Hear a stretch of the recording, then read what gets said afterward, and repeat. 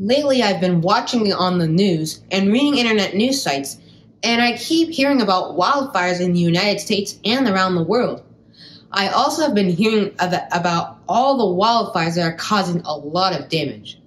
So I thought to myself, why are there so many wildfires and how do they happen?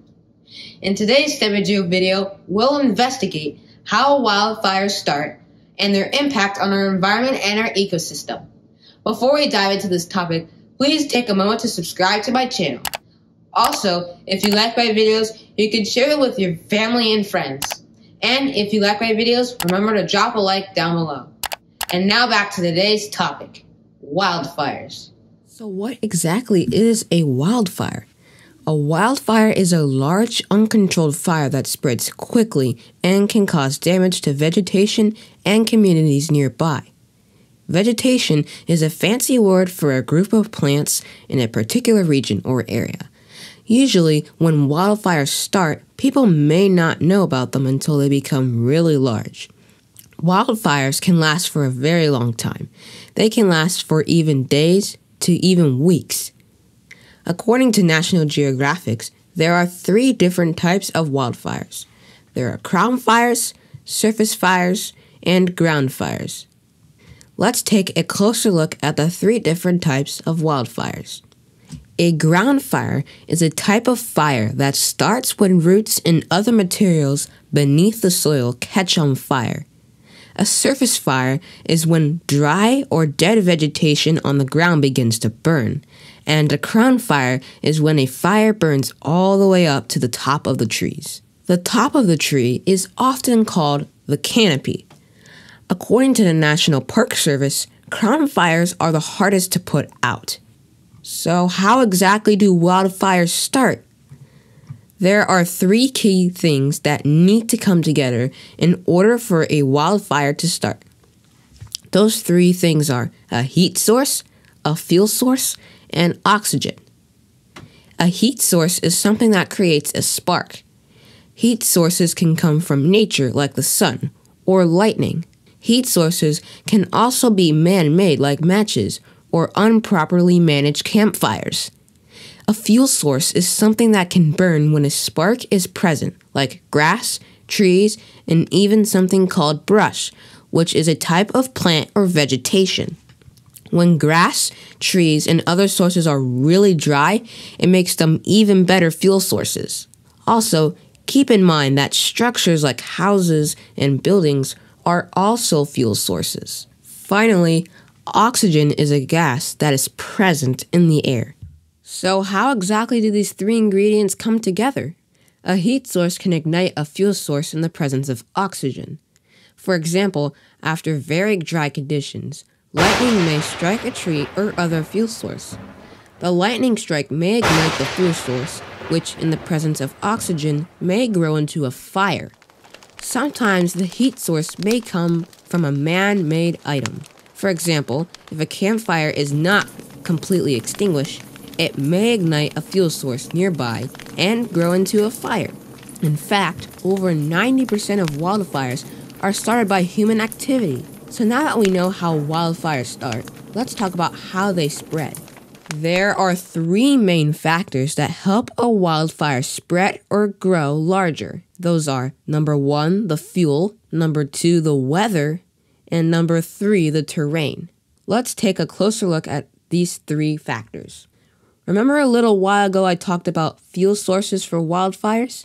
If you have a large amount of fuel sources like thick vegetation and trees that are dead or are very dry, this can help a fire grow rapidly and spread to surrounding areas and communities.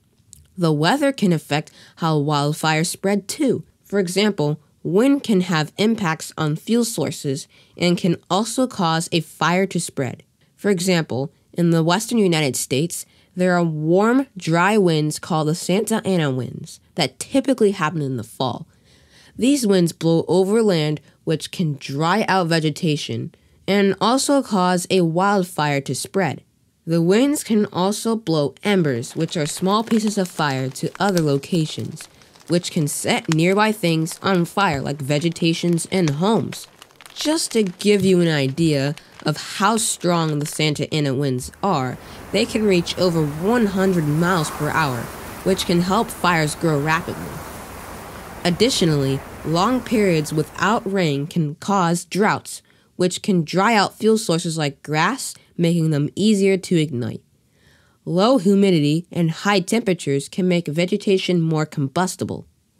The terrain or the physical features of the land, such as mountains, deserts, canyons, valleys, and hills, can also play a role in how quickly a wildfire spreads. For example, wildfires near sloped areas like a hill, canyons, and mountains can quickly become dangerous. This is because in a wildfire, warm air rises and can dry out the vegetation above the fire, which provides more combustible fuel, allowing for the wildfire to quickly move up a mountain. Now that we have learned a little bit about how wildfires spread, let's talk about the impacts of wildfires. There are a few negative impacts of wildfires. First, wildfires can cause air pollution.